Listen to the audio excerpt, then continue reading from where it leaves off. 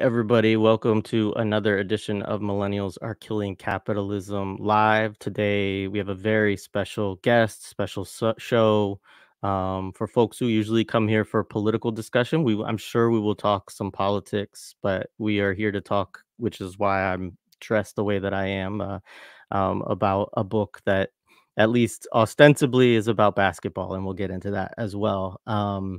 So, um, I mean, the basic things, of course, like the video, subscribe to the channel if you're not, support us on Patreon if you appreciate the work that we do, um, and share, get on social media, share this so we get some more folks in here to enjoy this conversation.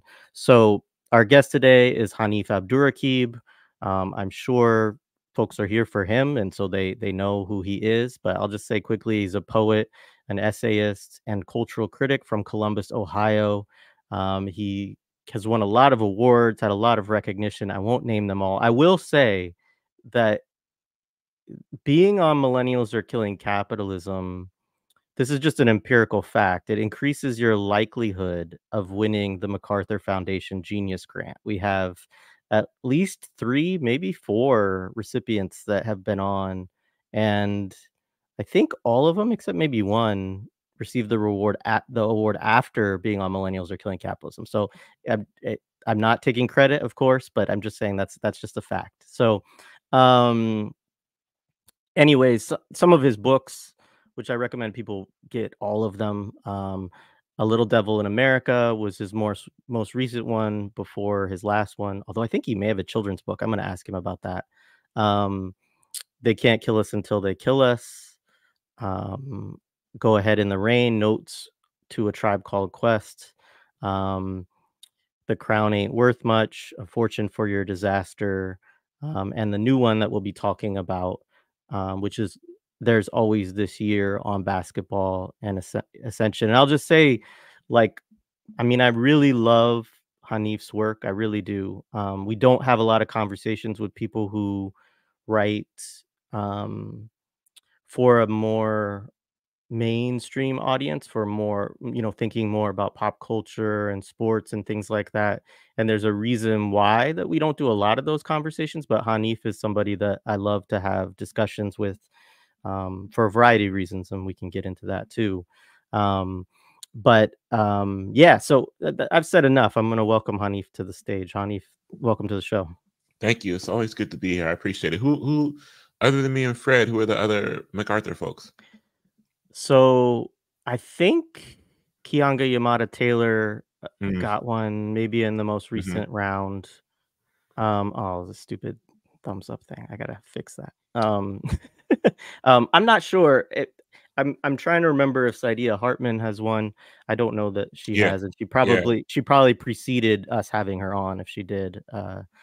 But anyway, you Well, know, it it's at least dope to gets you be here. down to like a 1% chance or something like that, which is definitely better than, the rest of the population. So, Right. No, it's dope to be here as um, always. Thank you for having me. thank you for being here. Yeah, and I didn't finish my thought, but I really enjoyed this book. It's, as I sort of alluded to, obviously it's kind of ostensibly about basketball, but we could argue that it's not at all about basketball. Yeah. Or it's about basketball as a vessel to talk about a lot of other things. Um, and I guess just to start, like, as a kind of, to kind of cursory get into this discussion, maybe say a little bit about where the idea of this book came from, and how you kind of started to formulate what you wanted to do here. Yeah. Well, I mean, in 2017 or maybe 2018, after They Can't Kill Us Until They Kill Us came out, I really wanted to write a book about Ohio in the age of LeBron James. LeBron and I are around the same age. We grew up playing basketball with varied successes at the same time in Columbus or in Ohio. Um, Hmm. and there's a kind of, I think for folks who were not young during that time, like teenagers or maybe younger during LeBron's high school run, I think there's an absence of reporting and analytical, critical, but joyful remembrance of that time from someone who was in that era. So much of the LeBron high school, early Cavs stuff is done through the lens of people who came to Ohio, and that stuff is great. I mean, the late great Grant Wall, who obviously is I talk about a lot, is someone who I admired and respected deeply. He wrote maybe the definitive piece on LeBron in high school. He came here with SI and spent time with his family. But if you weren't living here, I think there was a different experience. So I thought I was going to be writing a book about LeBron James in the age of this elder millennial age of Columbus and Ohio broadly. But I realized I didn't really know how to write that book. And I needed to write other books to teach me how to write this book. And then when I went to write this book, this thing had happened in 2020, maybe 2021, but I think it was 2020, late 2020, because it was lockdown-ish, or some of us were locked down and some of us were doing whatever the fuck. LeBron was at home and this had to be 2020, maybe before the bubble, actually, because when LeBron's on TV and knows he's on TV, I think he maybe dyes his beard, which I'm not passing judgment on. I'm just saying to build a bridge to this thought. And during lockdown, he definitely wasn't, because there was this video of him at home playing like video games with Bronny or something, and his beard was like really gray. And I remember seeing this and thinking and being kind of jarred, because so much of the conversation around LeBron James is about immortality and just this kind of, he will live forever as he is, as a basketball player, as a successful basketball player. Someone who just crossed the 40,000 point threshold like this weekend, I think. And it was kind of jarring to see this really stark representation of his like actual material aging. And I was maybe talking to a homie of mine who was around my age. I was like, damn, LeBron starting to look a little old. And he was like, yeah, but I mean, if he's getting older, then we also are getting older. And so the book changed. The book became about time and mortality, and in some ways, grace and forgiveness, I think. And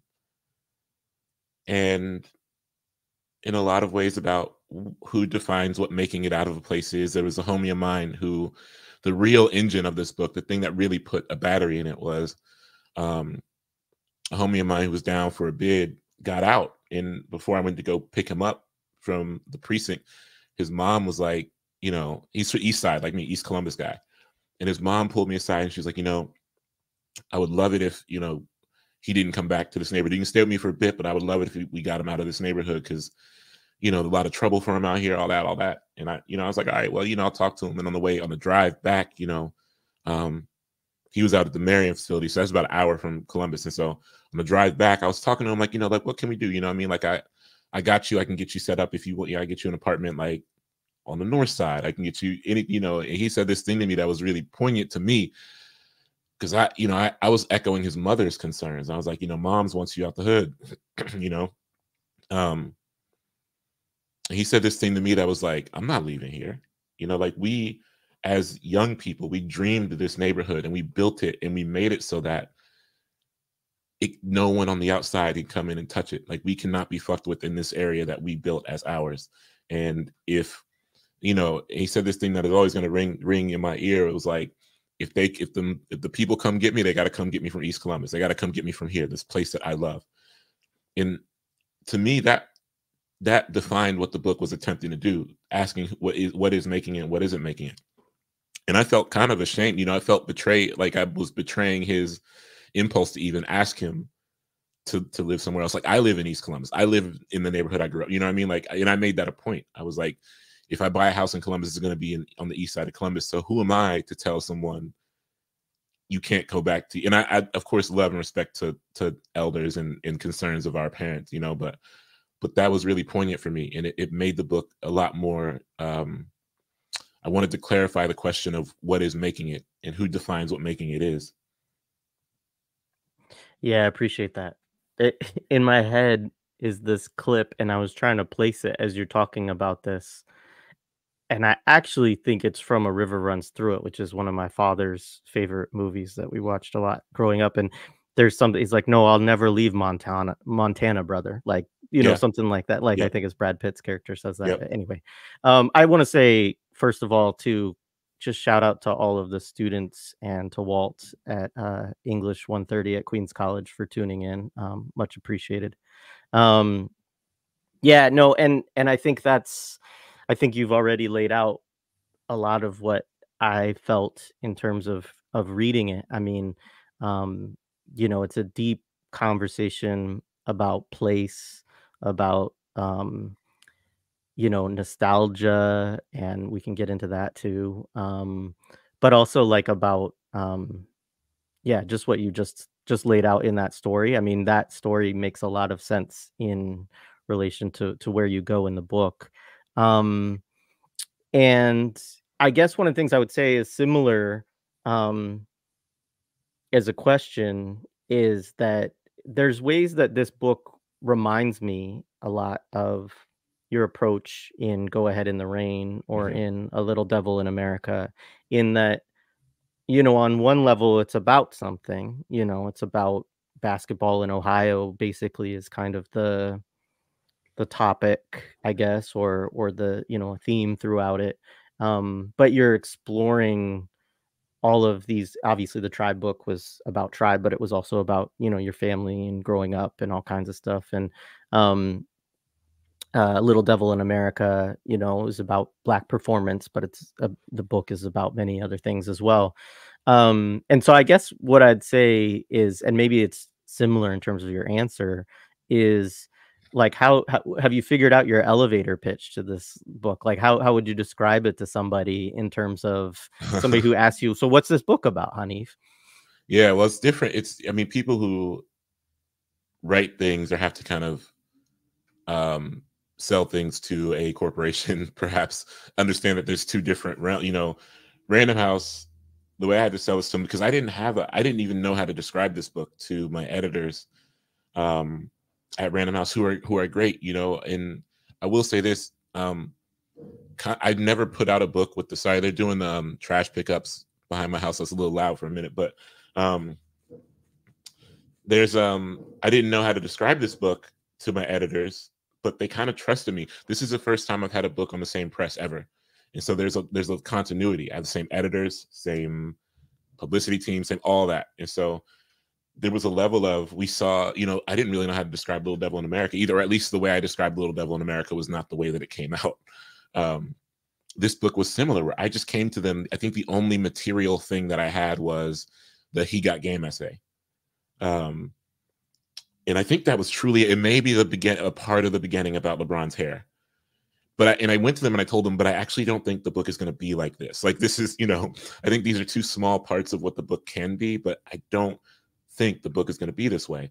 And that was putting a lot of trust in myself that the arc of the book would reveal itself to me as I got to the work of it. That's kind of my approach. Before I write, when I'm in book mode, I'm really rigorous about the shit. I'm like 3,000 words a day, 4 days a week for 2.5 months. But before that, I do this thing called draft 0.5, where I kind of free write about 30 to 40 to 50,000 words, 30 to 50,000 words. Because that's kind of teaching me, our dreaming is limitless, really, but our abilities have limits. And so that kind of half draft is teaching me how long the bridge is going to be between my dreaming and my limitations, which for this book was really urgent because I had dreamed it for so long.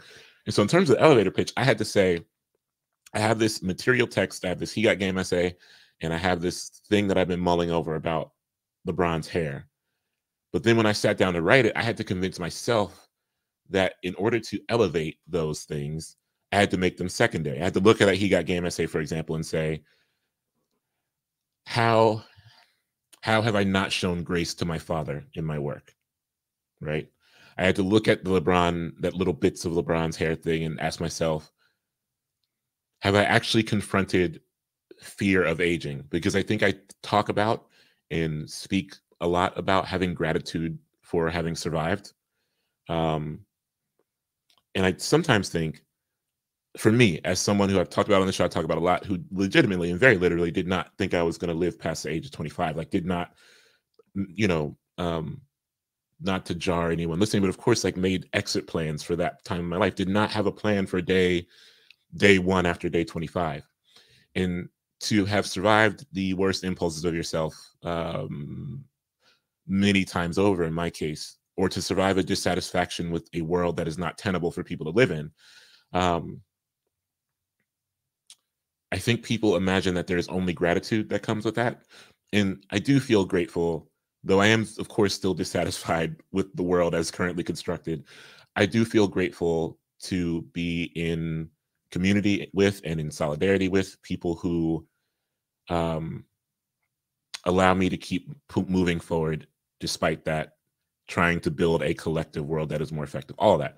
But also what comes with that is like, I don't know what the fuck I'm doing. You know, I didn't expect to age 15 years after 25. And so it feels like I'm stealing time, which is a sort of bewildering thing.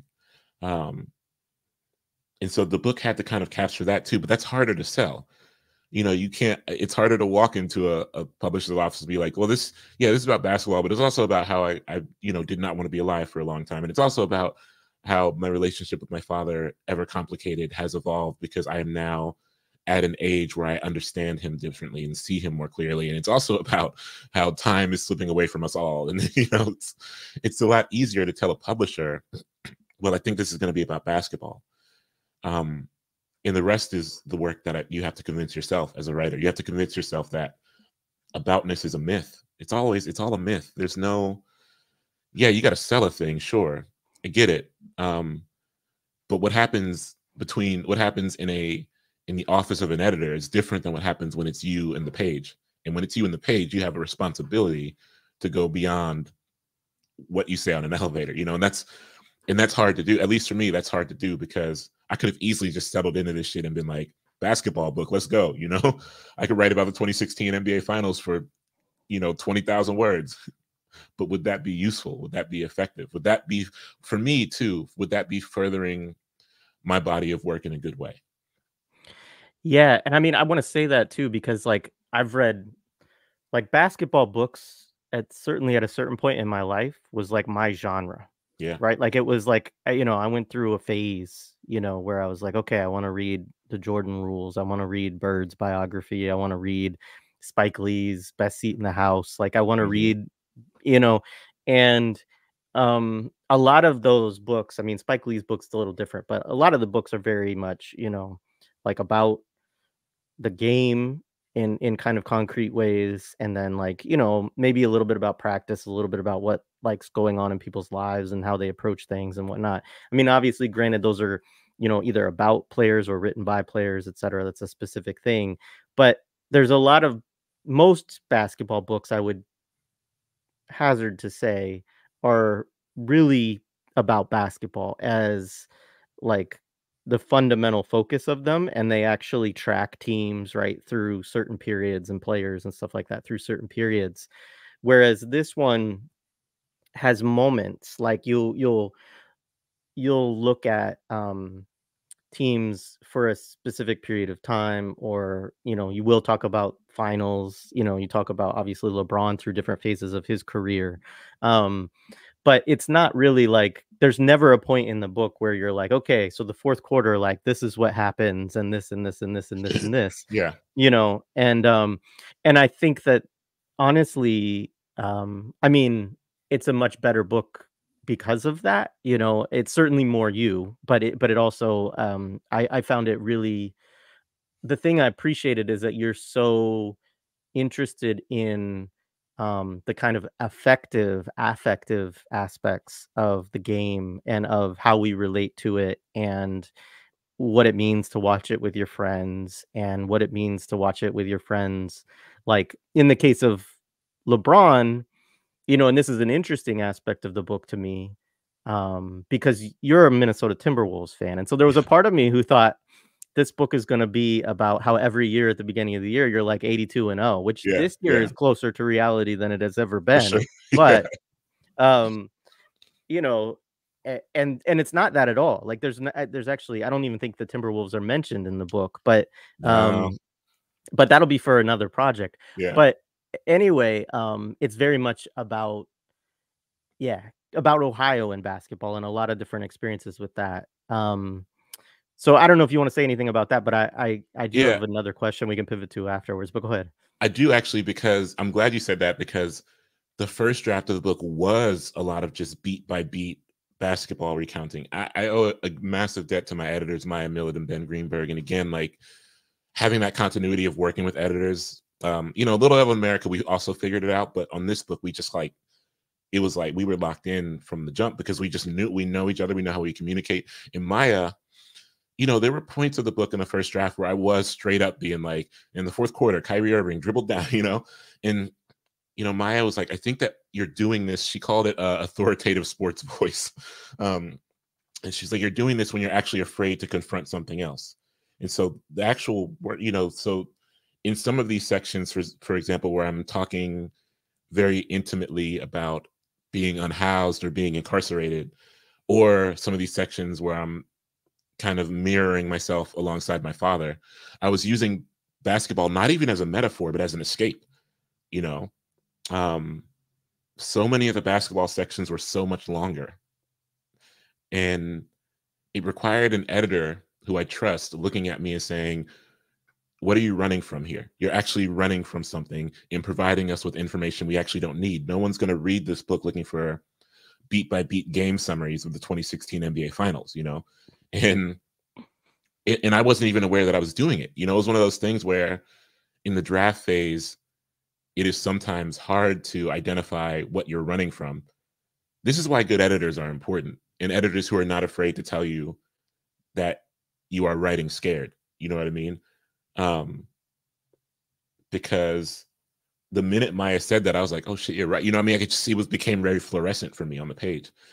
And so the book was that for a while. And then I thankfully deconstructed it and asked myself some real questions about, you know, do I want to be comfortable, or do I want to write the best book I can write at this stage of my life? Yeah. Yeah, no, that's beautiful. And I, you know, I'm glad the editor pushed. I think that was the right push. So I want to talk about the Fab Five. So Yeah. this is one of the ways that the book kind of starts out. And you know, I grew up, just for people who are listening, I think we've established this on prior discussions, but I'm a couple years ahead of you. You're, I think, 1 year behind LeBron in Mhm. school. But you know, growing up, the Fab Five was one of the first, not the first, but one of the first college basketball teams that I fell in love with. And my father didn't like them. You know, my father was well, to give folks, you know, we'll get into it, but in the 92 finals, NCAA finals, they play against Duke, and my Yeah. father rooted for Duke in that game, and Duke crushed them. Yeah. And this is one of the earliest moments I remember, you know, crying and being furious at my father.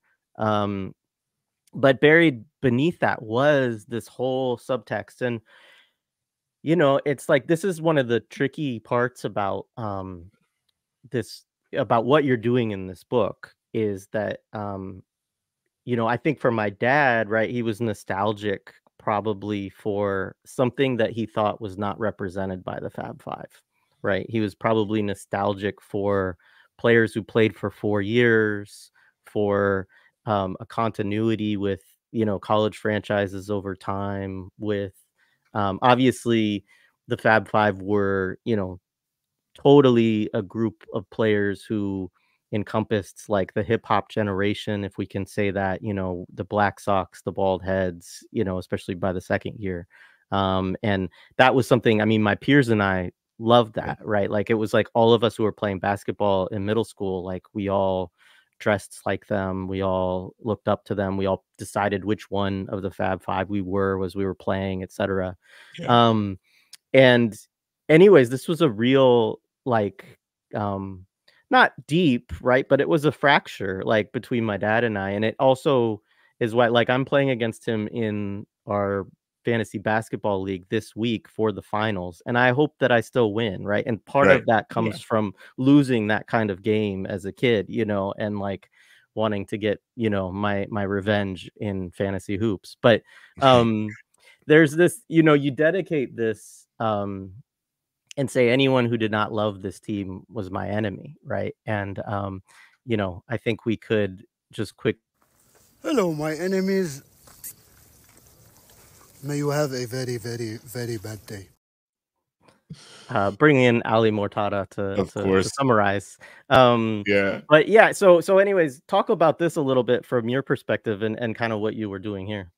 I will say real quick that, shout outs and solidarity to Ali Mortada. It's so funny that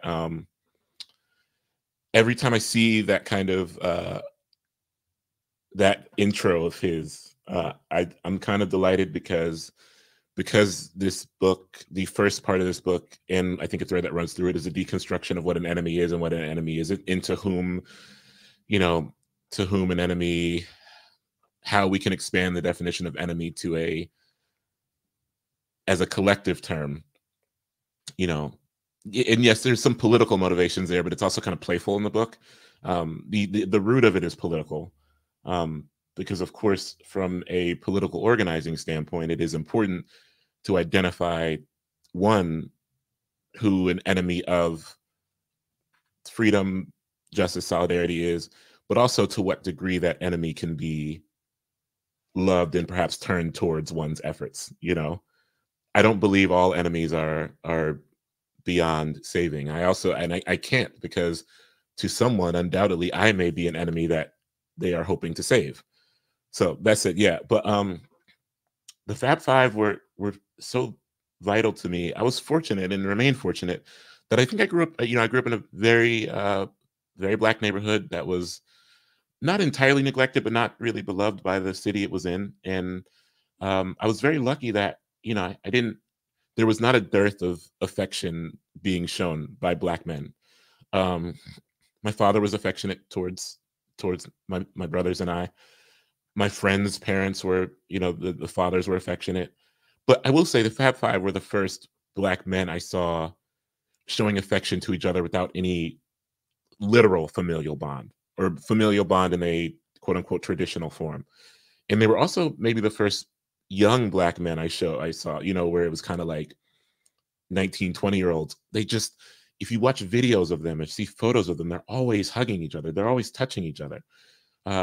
Chris Webber would kiss Jalen Rose on the head. These things that were, I loved that. And I was so young when they were in their run. I had such a hard time understanding how, in some ways, these kind of affections were coded as violent or dangerous. And I do that thing in the book where I kind of deconstruct the handshake, the Black folks giving each other handshakes, secret coded handshakes, or even gang signs, as something that injects fear in the enemy who cannot possibly look upon these things and see that these are tools of affection, to build a language for your people that only they can translate is a mode of affection. And so the Fab Five were important for me because it was me saying, oh, the love they have for each other scares these white folks. You know what I mean? And that, to me, and I say this in the book, and I think I've said this out loud many times, the function, if you are from an area that was governed, at least in some part, by gangs, you know what I mean, or any kind of crew, if you want to expand the definition of gang, it's not just about how the neighborhood lives. It's also, that's a defining line of who gets to stay in, who got to stay the fuck out, And so the Fab Five were speaking a language. They were decoding a language that I understood and that everyone I loved understood. And they were saying, if you don't understand this, you just got to stay the fuck away, and we'll be all right.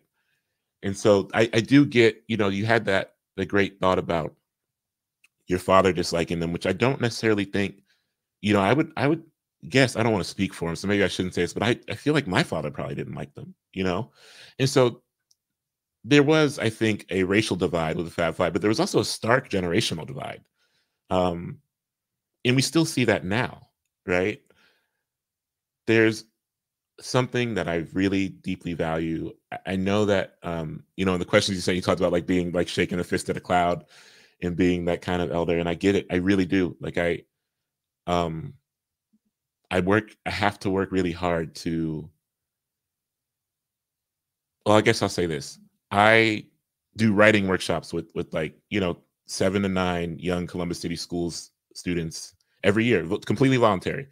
We meet up one Sunday a month. We workshop each other's poems. They workshop my poems with the same, they're required to workshop my poems with the same rigor that I workshop their poems with. So if I come in with some bullshit, they will tell me straight up, like, this is some bullshit. And we know you can do better, And the reason I do that is because I'm not a teacher. I'm not a parent. I'm not someone who's in an assumed position of power. Therefore, there's no hierarchy in this room. We're all writers. And I do it too because there are concerns that they have that are best understood through the lenses of the things they're passionate about. And so I really fight. I think so many elder millennials, older people than millennials. What is it, Gen X? I don't know. I'm bad at the generational whatever, but who are striving to either dismiss the things that young people love, or they try to love the things that young people love by way of ingratiating themselves with young people, or so that young people will think they're cool. I'm not interested in young people thinking I'm cool, but I am interested in a cross-generational solidarity. And the way that cross-generational solidarity is built is through trust. And I think one way trust is built is by engaging with people who are younger than you, who have a different lens on the world due to the generation they're coming up in, and saying, I would like to understand what you're passionate about. I don't even need to love it, but if it will aid me in being in community with you, then I want to understand it. And if it will aid me in building trust with you, then I want to understand it. I was lucky in that I had elders in my community when I was young who were also interested in that kind of cross-generational solidarity, because there's going to come a time, and we are in a time always, but I think especially right now, where young people are being radicalized at a rate that is beautiful to see. And it's also, it would be too quick for me to keep up with if I were invested in the kind of material displeasures of their pop culture diets. You know what I mean? I need to understand that. And I want to understand that. And I want to exchange things. I want to operate, in this kind of writing group. We exchange playlists. We exchange, recommendations. We exchange these type things because there is going to come a time, and we are in it right now, where our camaraderie in the community that we built is just going to make us stronger against fronts that would rather we not be in the streets, rather we not be occupying City Hall, would rather we not,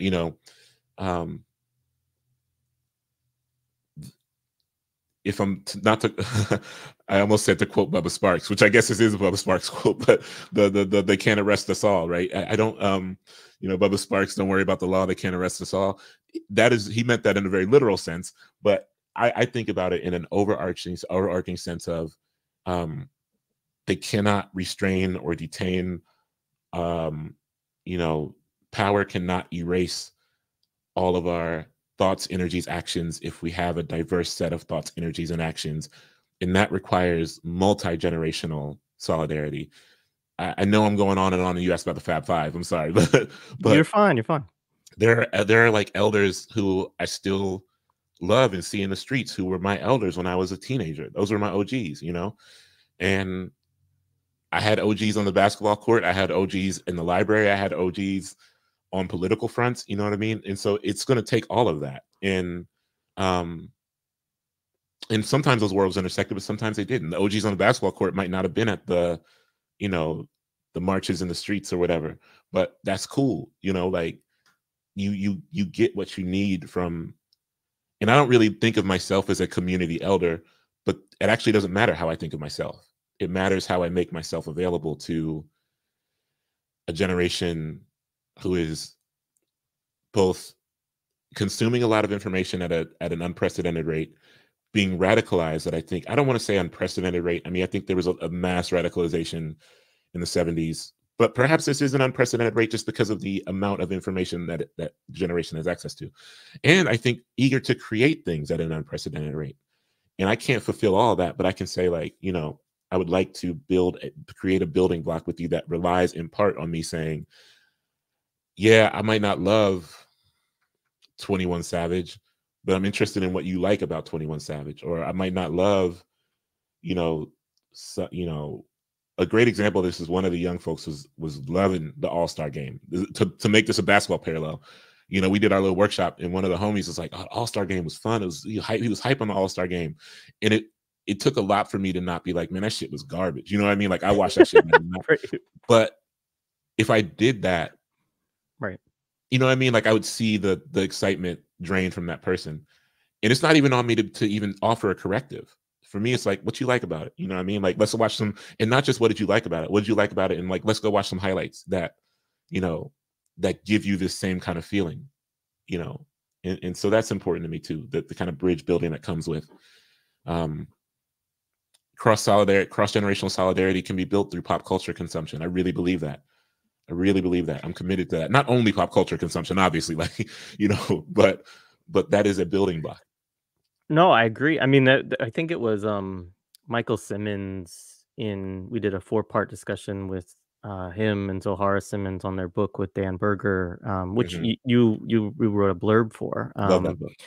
Yeah, it's a great book. But you know, he said something about like, you know, a lot of my leftist friends have their critiques of football and baseball and basketball.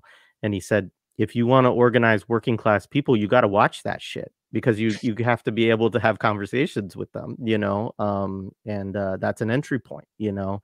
And I had pulled this up actually in preparation for today. Let me see if I can make it a little bit bigger. I know that quote. I just saw this on Twitter.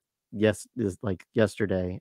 Yeah. But it was my favorite Lenin anecdote is when he visited an art college and saw the weirdo avant-garde futurist shit they were doing. And he was like, well, I don't get it, but at least they're having fun. I'm old. This is from Alex Orlov. And yeah, I mean, that's what he says basically at the bottom is like he goes to this school. Obviously, this is after the revolution. So early Soviet Union, and they've created a school that was emphasized art, you know, and the students are all working on futurism and avant-garde stuff. And it's like he wholly didn't approve of it, expressing concern over the connection between the students' art and politics.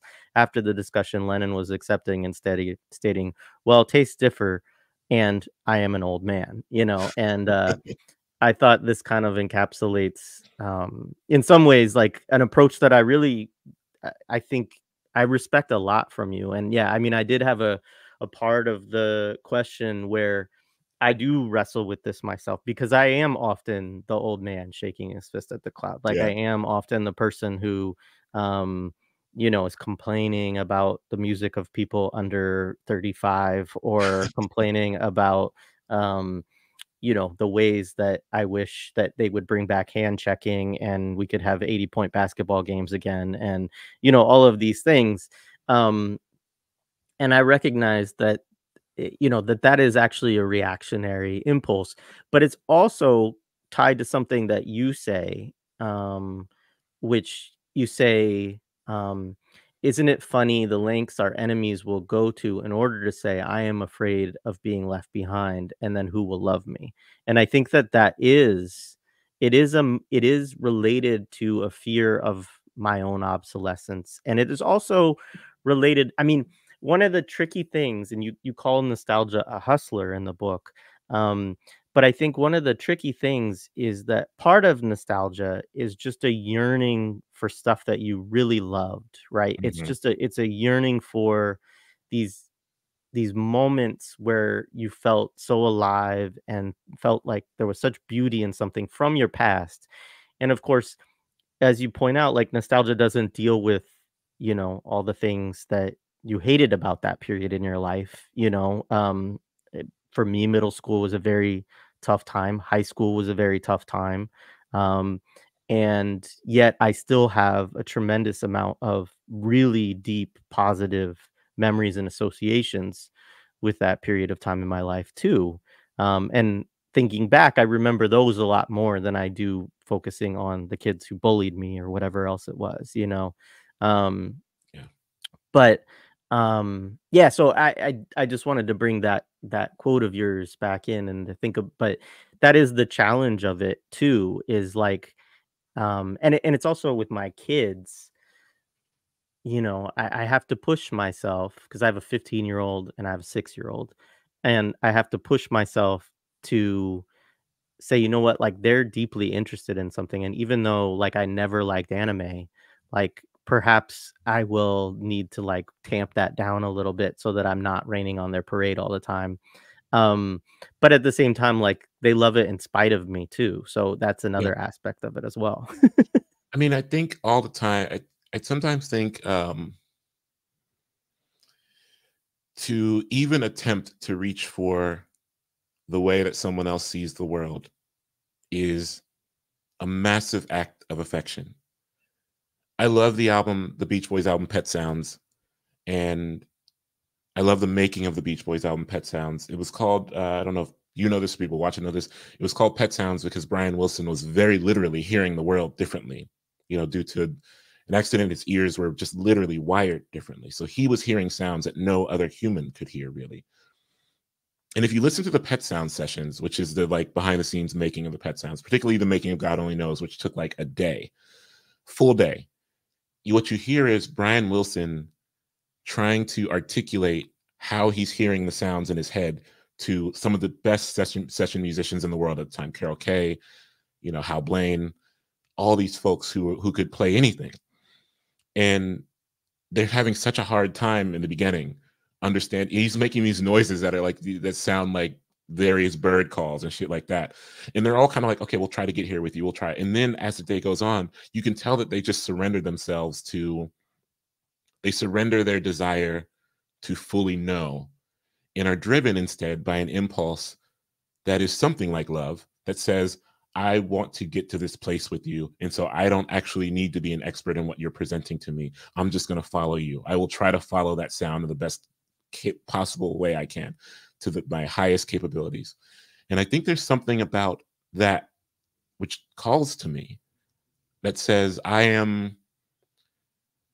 I really want to know how to love people well. I really do. That's, I think, maybe at this stage of my life, my defining trait is that I desire to love people well, or I'm curious at the very least, if not how to love people well, how to be the best possible community member or comrade or these kind of things. And that requires, I think, intent listening and sacrifice and surrendering myself to what I don't know so that I might, and being satisfied with that not knowing, if it means that I get to really revel in the curiosity and the unknown that might allow me to learn how to love a person well. Because another thing that I came to terms with writing this book was my hope is that I have not yet loved everyone I can possibly love, right? My hope is that there are people I have not yet encountered who I can love well. And I don't want to numb the part of me that is open and eager to love people well. And I don't want to betray the people who are no longer here, who I loved, who built the capacity for love that I have. I don't want to betray them by not nourishing that through curiosity, because I know myself. I know that if I did not nourish that capacity would grow stagnant. It would not get any deeper. And I am really, one of my biggest fears is that I lose the capacity to love. And that capacity to love is fueled by curiosity that says, I actually don't need to fully understand what you are offering to me, but the fact that you are offering it, I have gratitude for. And through that offering, I really want to just make a map of your affections and then lay the map of your affections over the map of my affections and see where we might intersect. Right on. Brooke, before you decide to go to work or call in sick, I'm going to ask a question that relates to something that you've said to me before, um, which is so Brooke uses this term, and I think I'm correct on this, Brooke. I'm sorry if I mess it up, but you talk about combat effectiveness where you're at, and he talks about Brooke's from Oakland, and um, he's like I might get displaced right from here. I mean, this is a Yeah. discussion about gentrification, et Mhm. cetera. But anywhere that I would move would reduce my combat effectiveness greatly. And I mean, Yeah. he's thinking about this as an organizer, but he's also thinking about it as somebody who knows the terrain, who knows the ins and outs, knows the places, knows the people, knows, you know, and I've had this conversation with Brooke, which is I've said that I've moved a lot in my adulthood. I grew up in Southern Oregon, which is a difficult place that I have some emotional and childhood attachments to, but I also have a lot of criticisms and challenges with it, and the political, Yeah. social aspects of the place, the cultural aspects of the place, the people there. Um, so it's but there's no doubt in my mind that had I stayed there, that I mean, I still know it better than any place that I have lived, and I've lived in Maine, New York, Philly, DC, um, and and so there's a reality that I've lost quite a bit by the moves, and I'm happy with where I am now. I feel good because my kids are rooted in a place and I want them to have that experience. I think that was part of what shifted me from this place of I used to love to move because it was a Yeah. new experience and Yeah. new people and new places, and it was like really exciting in certain ways. And you could have a little bit of a process of reinvention because you could say, well, I'm going to leave behind the aspects of myself that I now recognize are not my best traits or aspects, and move into a better version of myself, is sort of the way that I think in my mind it worked. But the problem was that you lose every time that you move. You're losing a huge part of yourself, but a huge part of the knowledge that, for instance, for organizing would make you effective at it, but also just so many connections and so much, knowledge. And so you talk about this in the book, definitely with respect to Columbus. I mean, you know, we've talked before about your period of houselessness and stuff like that. And so I don't need you to, I mean, it's up to you how much you want to go into that. But I think that that aspect of sort of combat effectiveness is something that I see come through in your book as well. I don't know if you want to Yeah. talk about that at all. For sure. I mean, very literally, there's the part, I think this actually made it. Yeah, it made it in the book where I talk about running from cops who don't know the neighborhood, who surveil it and brutalize it, but don't know it. And perhaps through not knowing it feel, well, I mean, they would feel entitled to brutalize it because they are occupying force, but like that lack of knowing, I think, enhances the brutalization. But when I was a kid, and even in my teens and early 20s, it didn't matter if the cops chased you because you knew the terrain. And you could see that manifested through Columbus folks, even while we were in the streets in 2020 specifically. There are alleyways, there are corners, there are things that people know. There's institutional knowledge that's aligned with the geography that makes you untouchable to an occupying force who does not view the geography with any kind of affection or care or thoughtfulness, right? And so it didn't matter if you were getting chased. There's also that part in the book, there's sometimes in my books where I kind of just want to tell a joke. In Little Devil in America, there's that Rachel Dolezal joke that I really wanted to tell, and I kind of shoehorned it in. And then in this book, there's that thing about calling the cops pigs using a biblical reference that I really just wanted. I like early in the book's draft, I was like, I really want to make that joke, and I didn't yet have the length. I was just like, I got to force this in somehow because I think this is funny to me. It won't be funny to everyone or anyone maybe, but it's funny to me. So that's one part of combat effectiveness from an organizational standpoint. But another part of it too is having a literal spiritual connection with a place that asks more of your organizational capacity, right? My desire is that people who live in Columbus who have at least the opportunity to love it as much as I have. My love is like massively complicated, and I've worked through that in text and in interviews and all this in my living. My love is massively complicated, but I do have a spiritual connection to this place that almost requires more of me. Sure, if I wanted to, I could just sit in my I mean, I don't live in a literal tower, but I could say, I could be like, I've won some things and I've written some things, and I am detaching myself from this community or placing myself on, but that's actually not what a spiritual connection asks of us,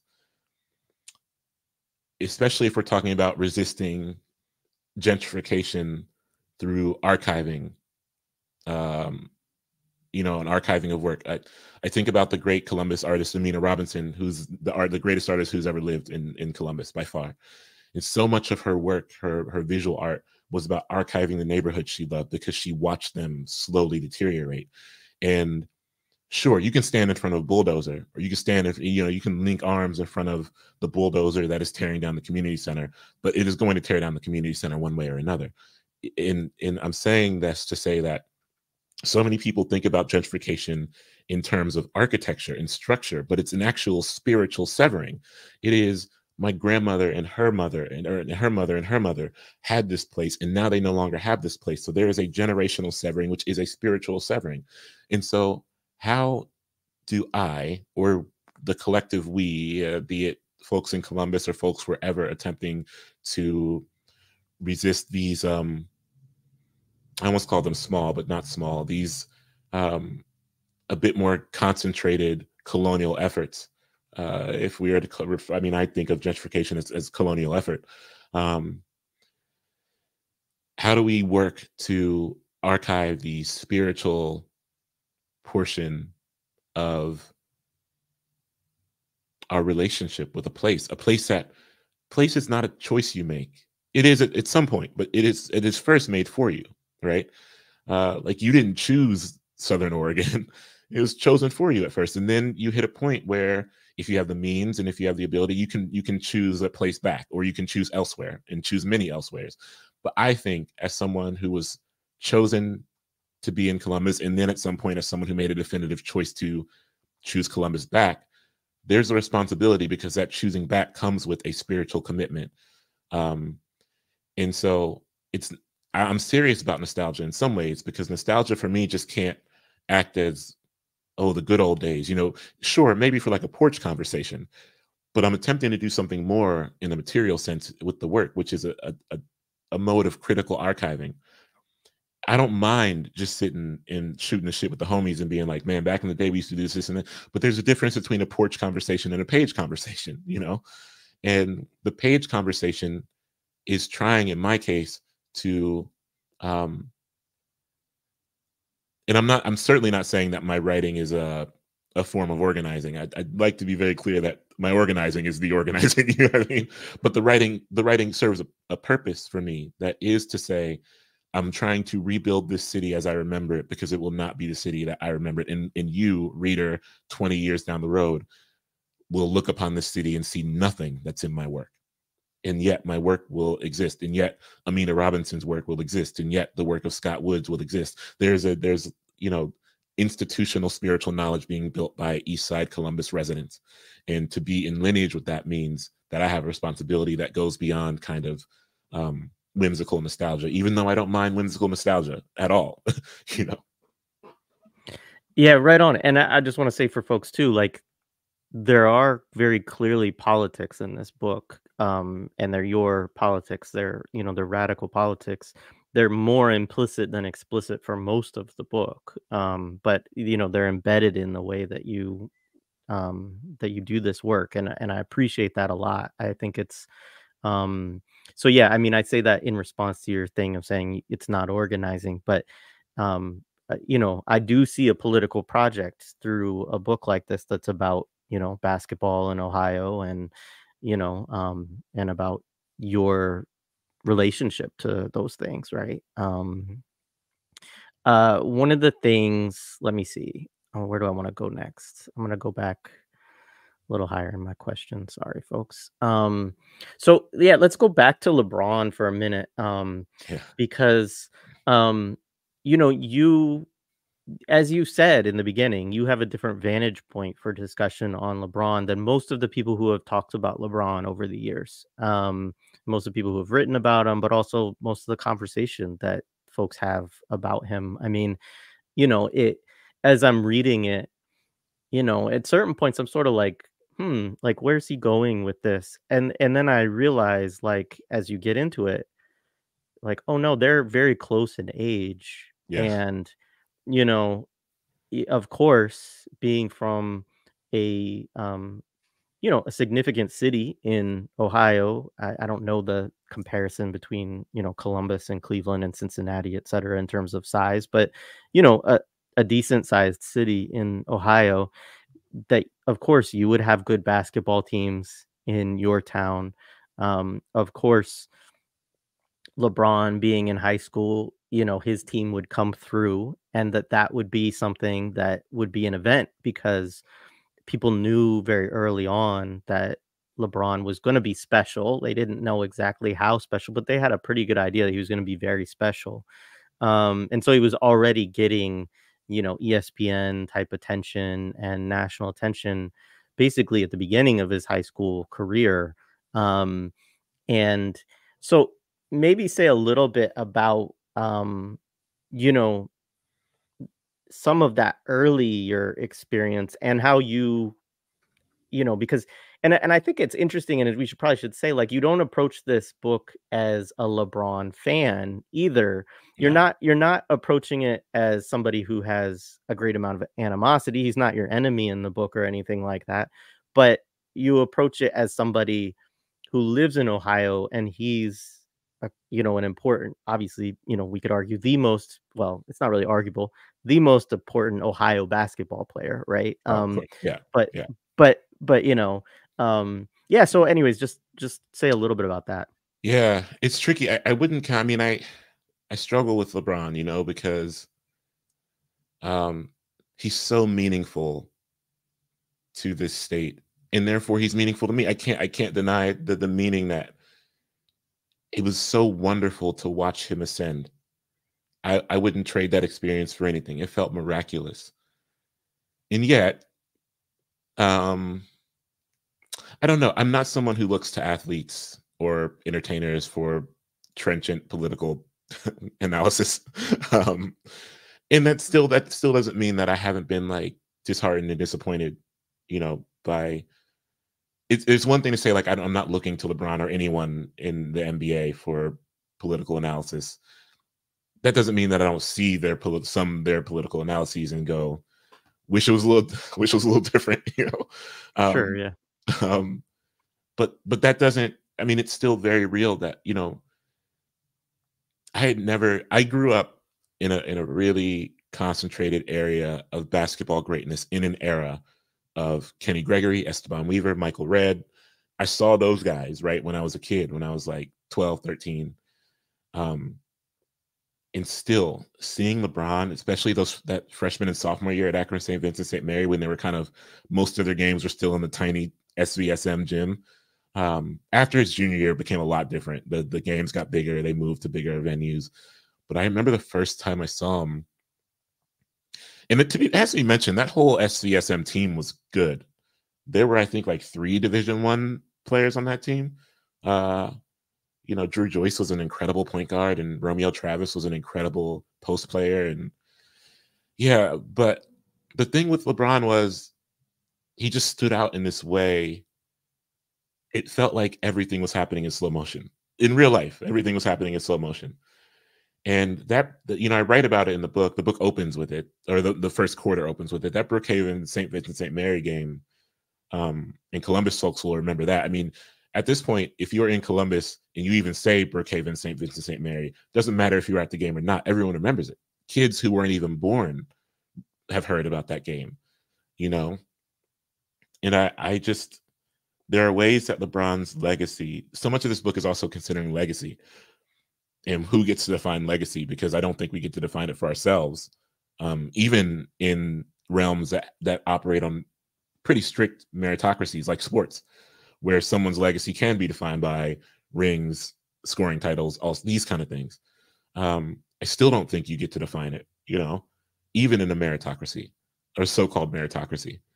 But in some ways, I'm wrestling with not just LeBron, but also someone like Esteban Weaver, who at this point, I don't even think it's only Ohio folks. Like basketball folks know Esteban Weaver, but Ohio folks really know Esteban Weaver, someone who was great and legendary and just didn't make it.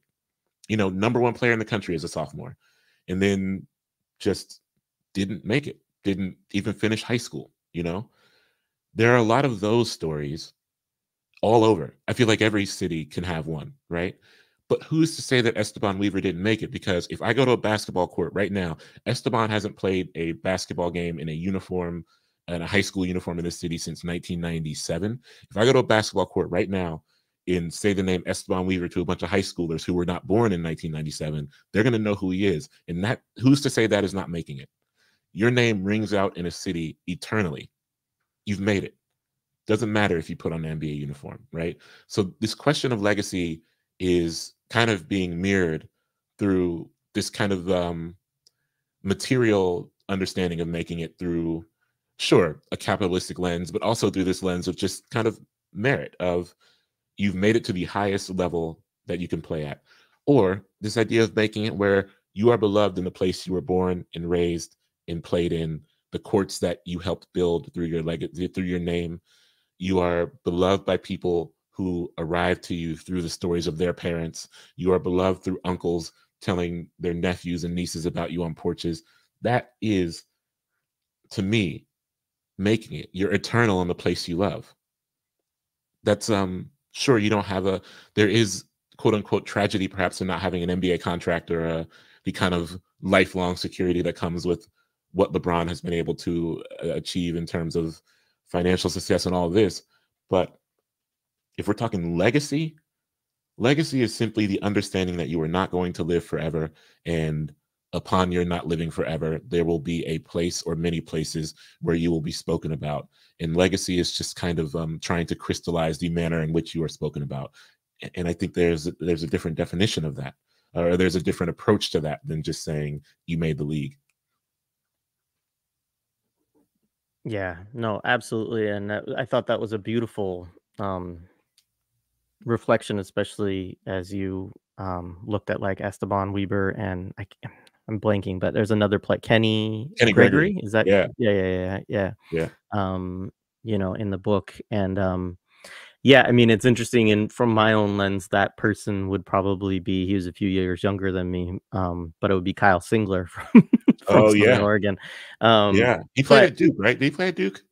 He played at Duke, and then he played for the Pistons and then the Thunder, and like, you know, kind of, you know, but he was also, I will say this about Kyle, like he's a good community member, right? And he comes back and he puts on tournaments and stuff like that every year, and he donates a lot to, you know, local organizations and stuff like that there. And so, you know, yeah, it's similar in some respect, right? In that, like, for most of the world, a Kyle Singler basketball tournament at this point probably wouldn't be something that people would be like, oh, wow, that's, you know, but for like Southern Oregon, that thing is still meaningful, you know?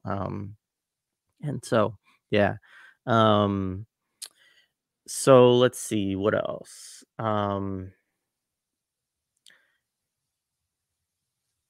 So, you know, one of the things that's definitely there's a discussion in the book that carries through really from beginning to end as I would read it, that is about Black childhood. It's about you know, being a Black boy, being a Black teenager.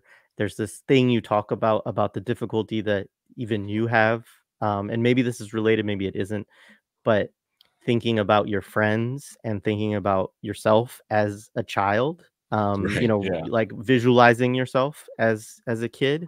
And you know, obviously there's a part of this that um is, I feel like, in response to a lot of images and a lot of discussions about, you know, Black teenagers, Black young men, when both of us were growing up. Not that they have gone away, but there was a particularly virulent strain of this in the 90s and early 2000s that people might associate with, like, you know, Hillary Clinton saying super predators, or Joe Biden's comments, you know, or whatever, right? But yeah, and I mean, you also have a very moving reflection on Tamir Rice, in the book as well. And so yeah, maybe say a little bit about kind of what things about this that you wanted to address or debunk or dethrone or whatever. Yeah. Well, I think a lot about the borders of a neighborhood. I grew up again in East Columbus in a all Black area that was somewhat neglected by the city, but I grew up in an area that was also bordered by a very wealthy suburb, right? Um, it's kind of it's my life now is interesting because I live that suburb, Bexley, where I went to college for a bit. It kind of sits in the middle of two Black neighborhoods. So there's historically Black neighborhood I live in now, Bronzeville in Columbus, and then there's kind of the far east neighborhood I grew up in. And these are it's just a matter of a few miles. It's very literal. You cross the tracks and something's different kind of thing. Like you go through Bronzeville and you cross underneath a tunnel where the trains used to go, and then you're like, oh wait, everything's a little nicer now. It's a nice. There's like a market district, and there's a nice ice cream shop, and then you're in Bexley for a little bit, and then you cross again. It's like, wait a minute, definitively different now. We're back.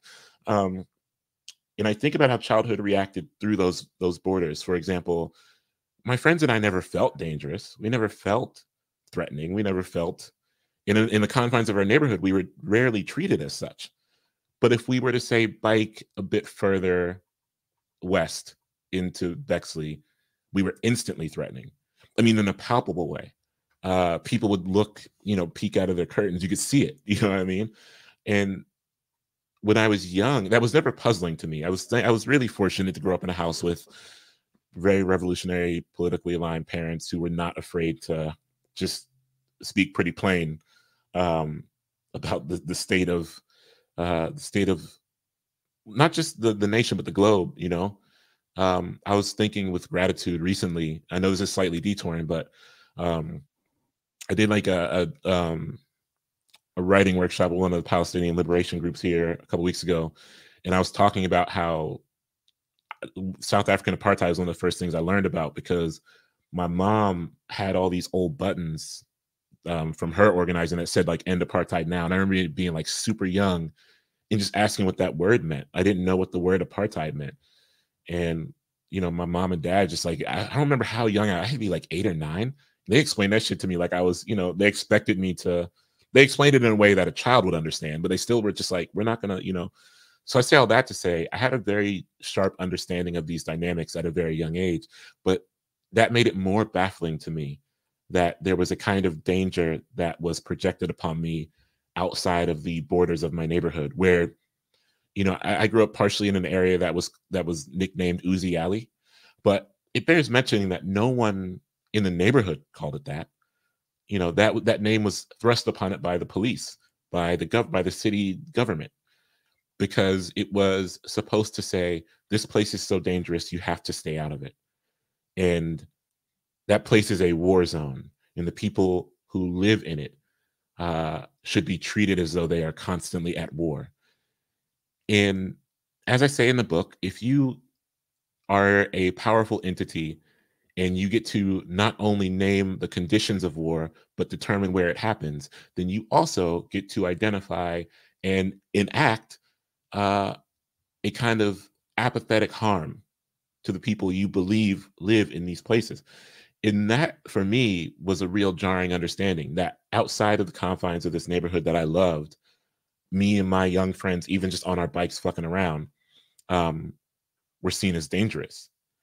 And I really do have, now to put this in a kind of more dreamlike sense, which I'm trying to approach in the book, there is a part of me that does feel like I look into the eyes of the people I love and I can't see them as younger than we are now, and I think some of that is because I have a hard time.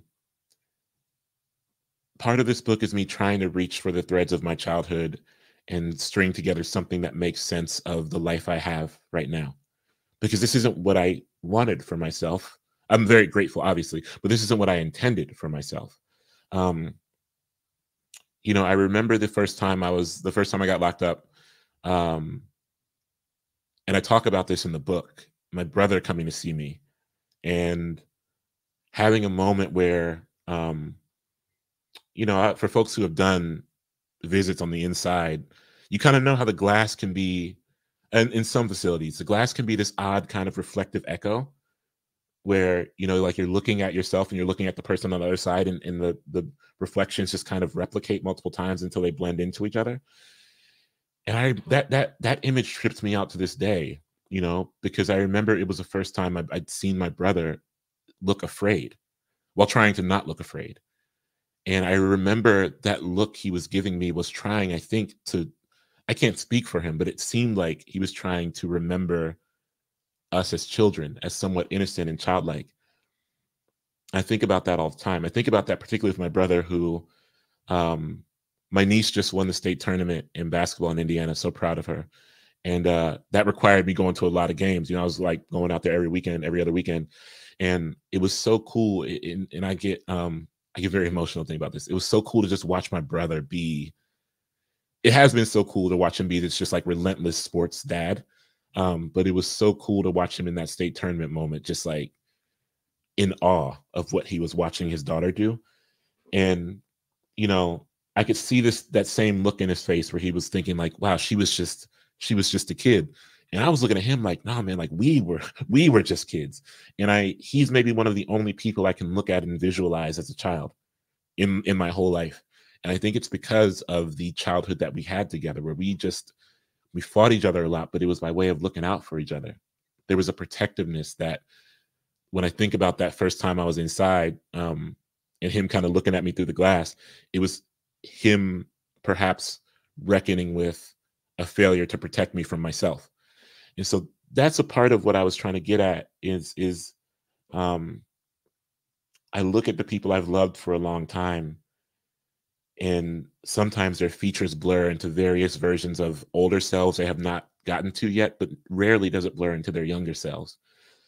And I wonder if that's just a simple affect of,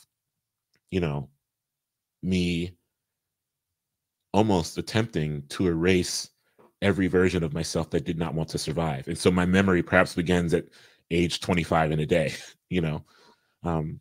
and so that's a long and perhaps very emotional answer, but I think that's kind of where I'm at. I appreciate it. I mean,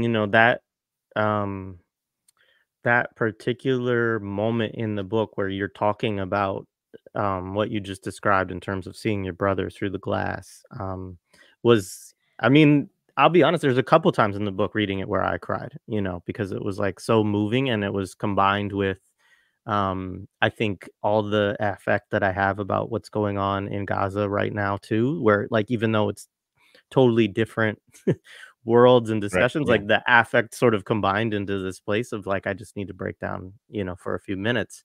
And so part of the reason, I mean, one, I didn't know how much we wanted to get into the nuts and bolts, as I said to you before we started, because I recognize the book's not out in the world yet, and I do want to encourage people to get it, and I'm sure that they will, listening to this.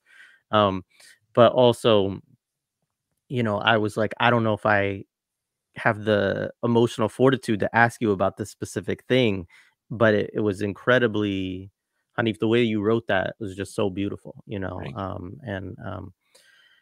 So how are you on time? Because there's a couple other things that we could do, but I Yeah, want to let's be get to it. conscious I of got that. like 20 Okay. minutes. Okay. Do you want to read anything at all? Oh, yeah, you did ask me to read something. I It's forgot okay if not, because I have other questions that we can get to, Let's get to the questions. I forgot to bring my Yeah. my little book with me. It's funny, Yeah, you're all right. Ramadan's around the corner, and I'm prepping, which in my case Yeah. means like getting up earlier and earlier because I'm a runner. And so during Ramadan, I get up at like 4 in the morning and then run and then hike. And so I'm like doing my my Ramadan prep, which means I'm getting up at like 5 a.m. and then groggily wandering my house. So I forgot the book. But yeah, let's get It's to the all questions. good. It's all good. So Yasnin asks, I'm struggling to create. Everything seems irrelevant when there is a genocide happening. I'm wondering if I should even try to overcome this and write. It's not really posing a question, but I thought it would Yeah. be interesting to get your Nah, reflection on it. I don't think anyone should attempt to overcome the horrors. I mean, if it is not coming natural to you. One thing that's been important for me is actually not showing up as a writer. And to be fair, I was involved in political organizing before I even wrote anything in this city, and so that's kind of trained me in a different way to, I get asks from people like, oh, will you contribute a poem to this fundraiser, or will you come and you contribute a poem to this anthology for Gaza? And I respect that work. I do. I don't think that the best way I can show up is as a producer of. That's, for me, the solidarity practices I'm interested in. I don't think, I want to be careful how I word this. For me, that would be too much centering of myself, which I think operates against the modes of solidarity that I am interested in showing. But this isn't just for this moment. I mean, and people in Columbus know this. When I get asked to show up and read at actions and stuff, I never read my own work. I usually bring some June Jordan, or I bring Arsalis Girmay, or I bring Diane DePrima. I'm under no illusions of what my work is attempting to do, which isn't say, of course, my politics are embedded in my work, for sure. But I'm not actually writing things like all apologies to the people in Lebanon, like June Jordan. So to answer the question shortly, I don't think anyone should be fighting to overcome this and write. I think our fight to overcome the horrors that we're witnessing need to, for me at least, I can't speak for everyone. I'm trying really hard to not speak for everyone. For me, the overcoming is, how can I overcome this to get out of the house and put myself to use in a way that is not the production of work? I haven't written a whole lot. And I'm different. I'm somewhat I write very quickly and easily when the language is there for me, I think. But of course I'm like preparing for a book tour and I'm preparing all this, but I'm also not attempting to overcome this, with straight up, like, every day. I actually don't think the horrors are increasing. I think they're just like, they're accumulating, and it would be a betrayal for me to pretend as though there is a normal I can get back to.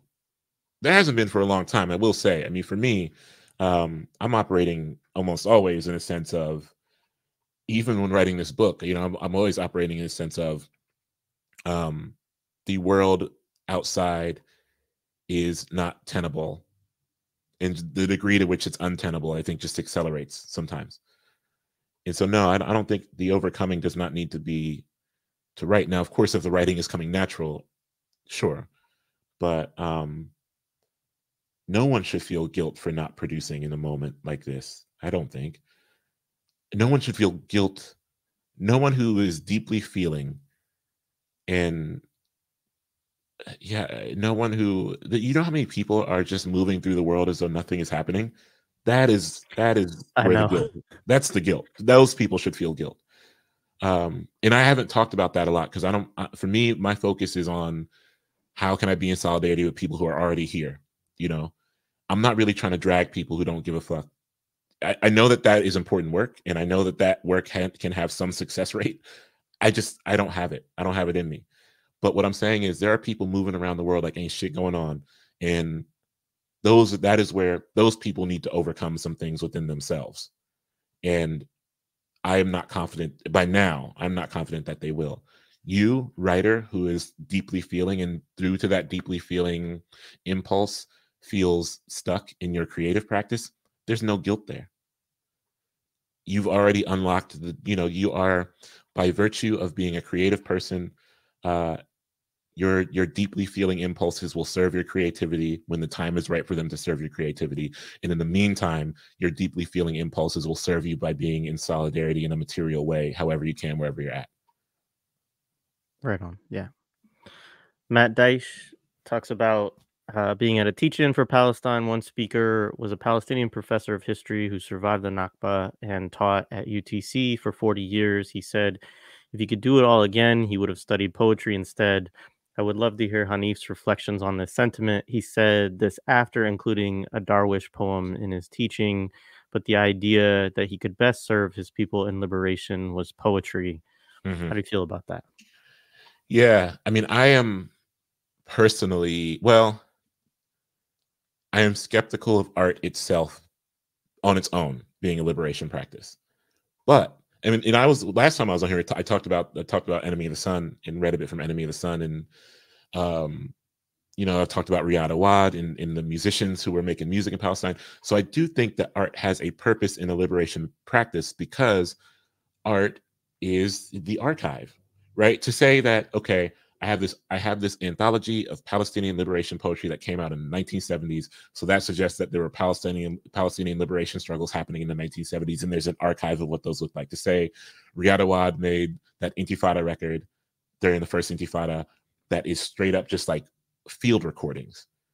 And there's a whole genre of that. There's a whole genre of Palestinian folks making essentially field recordings. That's an archive. And so just to study poetry aids in an approach towards liberation for me, because there are poets. This is why I know I just said I try not to get on people for being silent because I'm trying to focus on the people who are not. But I do think this is why there is a lot of frustration in the poets who have been silent, because I mean, if you want to talk about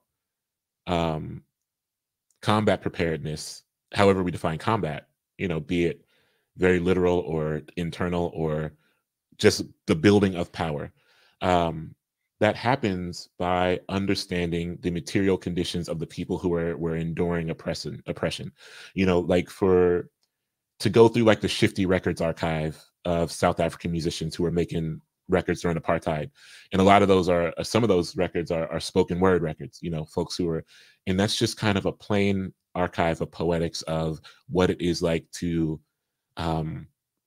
be harassed for not having your passbook. You know what I mean?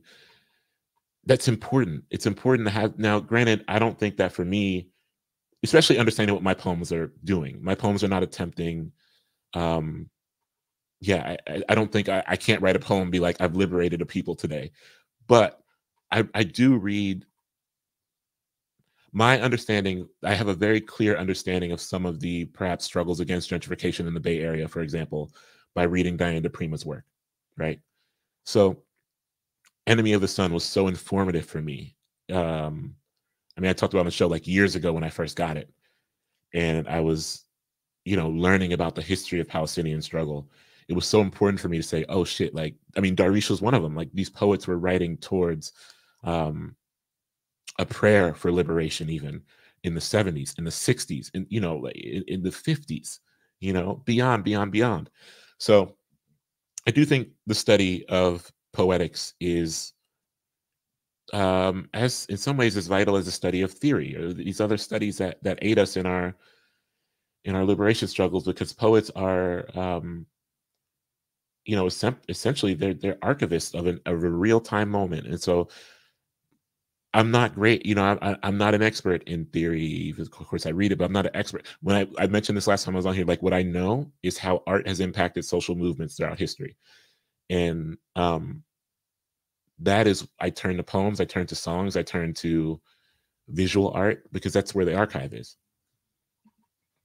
Yeah. Well, in a few, I think next week we're gonna have. I have to get it up on the site, but we're gonna have Wendy Trevino on, The best. and yeah, I love Wendy too, and she's one of the people. She. I'll be really interested to hear her talk about this specifically because she has a lot of criticism for, um, just the folks who are kind of like constantly like my art is resistance, Yeah, et cetera, yeah. et cetera. And it's like, it's challenging. Like it's a complicated thing, but I think some of it has to do with like you say, like it's certain phases there's a struggle and that struggle informs the art, and then the art is an archive of it, and the art Of course. sometimes even like pushes, like I think about like Daruba Ben Wahad talking about Gwendolyn Brooks, right? Like, there is this aspect, this relationship, and all revolutionary movements or liberation movements have like a beautiful archive of art, and that is both informed by them, but also in certain ways, can be powerful. And I mean, we could talk about freedom songs and things like Yep. that, right? Yeah. But it is like also one of those things that like can't be forced. It can't be like, I step into this thing and I'm gonna write this, and this is gonna be I'm gonna spark the revolution with this poem, like this kind of thing. Like um it has to be, I think, a really organic relationship to to struggle, and like and it's not everybody's thing to do either, right? Right. Like as you said, like you got to think about, I mean, if you actually, yeah, anyway, I don't And want I to get think too much it's on. Yeah. important also to be clear for the artist and for all of us. If not now, then when? I will say that this time is long past, but now I think it's especially time to be clear on what bravery is. It's no longer, I saw someone, and no disrespect to this approach, but I saw someone being like, it's a brave position to speak up in solidarity with Palestine, because, and I don't want to diminish the fact that there are people who have been materially punished for it for decades. For there's entire texts about the liberal limits of the imagination when it comes to Palestine. But I also want to say that one, for me, there is no bravery in righteousness. It is a righteous, for me, is plainly a righteous position to say, if just at a starting point, I don't believe people should live under occupation. This is a baseline point. That is in I don't believe that a righteous position is brave when taken in solidarity with an oppressed people, because I am taking this position from a home that is not under siege, with working internet connection, in a comfortable, you know what I mean? Like, so I want to be clear on what bravery is for me, um, even while honoring the fact that people have been, you know what I mean? Like, there have been people who have lost things for speaking up against Palestine, or not against, speaking up for Palestine, right? Um, but I don't believe that there are material sacrifices that, to me, align with taking a position that is righteous, and a position that is righteous when taken in solidarity with a besieged, immensely suffering people. When that position is taken by a people in the West, in the imperial core, so to speak, who are not suffering to that degree or any degree close to it, then I think we actually need to be clear on what bravery is and is not, and what sacrifice is and is not. And so for me, I can't sit back and say my art is resistance. I'm not really, uh, and to be clear on what my art, like if I'm being real, like a lot of my poems, I'm just writing little, like poems about heartbreak and death and my mom, you know what I mean? And so I love the work that I do, and I appreciate the work that I do. And definitely my politics are imbued in the work that I do, but it would be a real betrayal of the resistance practices that I know and understand and have been engaged in if I were to write a poem in my house and be like, I did it. You know what I mean? Yeah. Yeah. No, I get it. And as somebody who deeply appreciates your work, I also understand that, that distinction, all right. We're going to wrap up in a second. I'm going to ask one more question, because I did really appreciate, um, there's a section on tanking as NBA teams. And Yeah. there's a section on just what it means to be a fan of a team that is not the Lakers, is not the Celtics, is not the Yankees, like is not a team that is defined by 26 championships or whatever it is, right? But a team that maybe, if you're lucky, like once every 50 years or so, you might get a championship. Maybe you won't. Maybe you'll get to a finals. Um, and I say this partly because this is the story of basically all of my my favorite teams growing up. I mean, Yeah. my father was a Boston Red Sox fan, and so, like, he likes to tell people that my first memory was him calling me down to watch the Red Sox win the World Series in 1986, and the moment that he called me down, the ball rolls through Bill Buckner's Yeah. legs, and he breaks down crying, and so, you know, uh, but for me, mostly my fandom obviously is the Portland Trailblazers. Growing up in Oregon, that's the only professional sports team now they have a soccer team too, but like when I was little, they didn't. Um, and so that, yeah, I don't know. You have a line that just says, "Can't explain it to anyone who hasn't spent a large portion of their life betting on losing teams." Yeah. And yeah, I don't know if you want to say anything about Yeah. that, but that I personally connected with that whole section. Yeah. Well, I'll say two things. I know you're in Philly now, and I will say this now because I won't say it in Philly. I said this to a pal of mine who's a Philly sports fan, and she got, and it was at a table with Philly sports fans, and they all got it. But I want to say, I think to talk about tanking in the process specifically, I think I get that sports is a championship. That's a business. You win a championship, but there's only one championship. There's only one championship, and a lot of teams are trying to win it.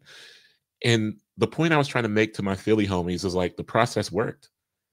By definition, the process worked. The Sixers went from a hopeless team to a team that engineered itself to being one literal once in a lifetime shot away from the Eastern Conference Finals. An Eastern Conference Final, I think they would have won. That shot, that Kawhi Leonard shot, does not go. I think if you run that play 10 more times, that shot's not going in. That shot barely, it almost didn't go in the normal time. And that shot, no one in the world could make that shot, So to me, by definition, and I know that perhaps one could argue that as long as Joel Embiid is in Philadelphia, the process era is still ongoing. But I think it's reached its kind of crescendo. And I love Joel Embiid, but I don't think that I don't think there's going to be a better Philly team than that one that Toronto beat. But in my mind, the process worked. And I know that Philly fans, if some are watching this, are probably like grumbling, and understandably so. I think Philly fans, I actually love the Philly sports fan because there's a pessimism that I adore. One of my favorite sports tweets of the year and perhaps all time was the writer Lindsay Zolads was watching. I don't watch the NFL much anymore, but I think the Eagles were playing the Buccaneers in the playoffs, and Lindsay tweeted, "Go Birds," and then 5 minutes later in the thread she tweeted, "It's over." And I was like, that's kind of the Philly sports ethos. So I love a Philly sports fan for their eternal pessimism. And the Blazers are in an interesting spot right now because they're not entirely hopeless, but things are a bit a mess, and it just feels like it's going to be a mess for a minute. Assuming, I still believe that there's a future for Scoot Henderson to pan out. I really do. I just think the tools are there. The jump shot needs to come around. I know that is, saying the jump shot needs to come around is kind of like saying, the house burned down, but at least one of the beams is still standing. The jump shot, you need the jump shot in his case. But if it comes around, I think there's a future. But I look at that team, it's like a bunch of guys. There's some teams in the NBA right now, more than in past years, where I look at the rosters and I'm just like, that's just some guys. The Orlando Magic are making that work. That's just some guys, and it's kind of working. But the Blazers, this is just a bunch of fucking guys. Like DeAndre Ayton, it's just not there for me. Like, I just don't see it. And I like Jeremy Grant, but maybe not in that role. And Anthony Simons is probably just what he is now, and so there's these questions that I think teams have to make. I think that I don't take a moral high ground on tanking. I just don't. I think that if you have a chance, and this is not the draft for that, this is not like the 03 draft or even last year's draft, but if you have a chance to get a generational defining talent, as the Cavs did when LeBron was coming out, then I think I don't know. I don't like talking about sports in terms of who's owed anything, but for lack of a better term, I think you maybe owe it to your fans to put yourself in the position to attain that if there is nothing else on the horizon. I watched so many Timberwolves teams, so many, take this fucking moral high ground on tanking and just end up in 10th and 11th place in the West every single year. Those Rubio, Kevin Love teams that just didn't have anything, saying, we're not going to tank because we're going to do this the right way. You don't have the talent to do it the right way. You don't have the ability to do it the right way. And all that means is you're going to end up with the 5th or 6th pick in a lot of drafts where you needed to have the top 3 pick. And that acted for me, that felt like a betrayal to the commitment that fans made year in and year out in putting a belief in this team. And it led to a lot of fucked up drafts for the Timberwolves, quite frankly. So I think if you are, say, the Blazers, there are some teams that are right now in the NBA that are so bad they don't have a choice. Like the Wizards cannot win games. So it's not even tanking at this point. They just literally cannot win games. But you really, I think, owe it to a fan base to put some hope into, you know, these fan bases too. I know so many Pistons fans, for example, who love that team so much, who when that team was losing 15 games in a row were still showing up. Because Detroit, I love Detroit so much, and that city loves its sports teams. And yeah, I don't really watch NFL anymore, but I was rooting for the Lions. I was rooting for the Lions so incredibly, because I know so many fans who just suffered for decades. And we turn to sports, or I turn to sports, because I am hopeful for a miracle against all odds. The Timberwolves have been bad for my whole adult life, pretty much. And the fact that they lost a really ugly game yesterday, but still, the fact that they are a top team in the West right now is so improbable to me, and it's so miraculous to me. And I'll remember this season if they even win one playoff series, I'll remember it for the rest of my life. And they might win one playoff series this year and then have 20 more years of shit luck. And I'll still remember this. The Columbus Crew, my hometown soccer team, who I adore, won another championship last year. And I will remember that day. I was like crying in the stands. You know what I mean? And sports are fleeting and foolish in some ways. And we all know that the corporate level of sports is riddled with problems, and every team is owned by a horrible fucking person. And yet it is something that I turn to for a kind of improbability that fuels the romanticism which I think I'm a cynic and a romantic in equal measure. And I think the romanticism that sports offers rubs up against my cynicism in a way that creates a really beautiful alignment. And I hope the Blazers, I don't know what I hope for them. I hope the jump shot comes around for Scoot Henderson. Yeah, and Shaden Sharp gets healthy. I mean, I'll say for a Blazers fan, my take on it just quickly. I know nobody cares about this except for the two of us, but I'll say that my hope is that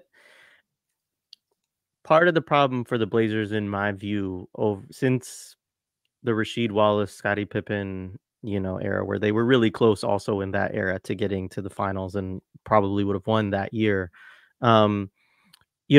Or I grew up as I have a Jerome Kersey jersey on and Clyde Drexler, and that team was, if not for Michael Jordan and the Bad Boys, then they could have won a championship too. But part of the problem is that they haven't actually bottomed out. They don't actually have a history of like tanking, right. of actually like saying, you know what, like when they got Dame, it was after like one bad season, and he brought them right back into contention his rookie year. And it actually hurt the team long term that they didn't have more guys in his, generation of players that they could build a core around. Because, and this is a reality, unfortunately, for small market teams, is that it is very hard. I mean, Cleveland is a tough place to attract free agency. That's one of the difficulties LeBron had when he was there, especially the first cycle. Minnesota is difficult to attract people for free agency, and Portland, like making the case to NBA players like, hey, you should go live in this, relatively small town in the Pacific Northwest, is a difficult case to make, and so our hope is attached to the draft ultimately. And that, so it is a lottery thing, right? It is a like, I'm going to wish and hope on this team and hope that like kind of the long odds work, over a period of 30, 40 years that we win.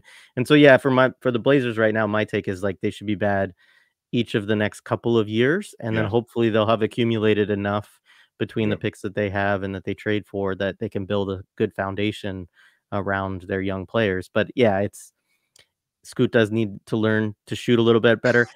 I've actually been very encouraged by his season on the whole, despite the fact that he has not shot the ball well. But anyway, he looks good. Well, he looks okay. Anyway, yeah, he looks okay. He has, Anyway, much appreciated. This has been wonderful. I really do genuinely encourage everybody to buy this book, even if you don't care about basketball at all. I honestly don't think that will matter one bit in terms of folks enjoying it and getting a lot out of it. There's a lot of things we didn't talk about in the book. I think there's like a interesting kind of even rumination on abolition in a different kind of way than people often talk about it, that's embedded in the book too. Um, but I really think it's a beautiful book, and I also think if you are a basketball fan that you will love it. And yeah, I can totally see the romanticism and the cynicism, right? Like those are both, Yeah. both there. It's a very romantic book in a lot of ways. Thank you. And anyway, man, I always enjoy talking to you. It's a real there's a lot of people that, I have a lot of friends and people that I enjoy having conversations with, and you were at the very top tier of those folks. And so I appreciate that. No, I appreciate you as always. It's always a thrill to get to do this with you, and I appreciate your support. And I also, as always, I appreciate Millennials Are Killing Capitalism. I appreciate the way y'all push the culture in terms of thinking about a political framework that I align with in numerous ways that I don't think of on my own. So I appreciate that. All right, man. Peace. All right, y'all. All right, everybody. Have a good one.